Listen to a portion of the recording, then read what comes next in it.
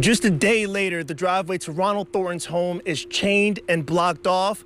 Why this 73-year-old man was shot and killed inside his home is the question investigators and neighbors want answered. Well, I was really sad, and I just couldn't believe it happened. You know, I really hated that it did happen. To Sue Snyder, Ronald Thornton was the perfect neighbor. He was a nice man. He got along with everybody that I know of. But Tuesday morning, her neighbor's home of 35-plus years on Pea Ridge Road was the center of a homicide investigation.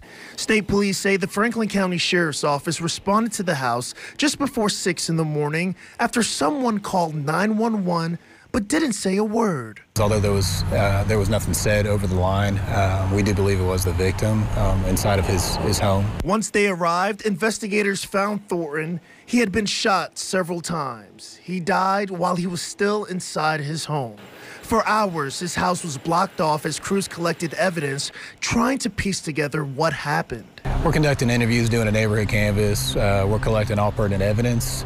We've gathered a lot of pertinent information that's going to be really useful to our investigation. For Thornton's other neighbor, reality didn't set in even after the crime tape and flashing lights. I didn't think it could be him. I thought it might be somebody else. With investigators expected to be in the area in the coming days to collect more evidence, neighbors like Snyder say they're still stunned by what happened. I haven't been that way since it happened, so I'm sure it will be very sad to pass by there.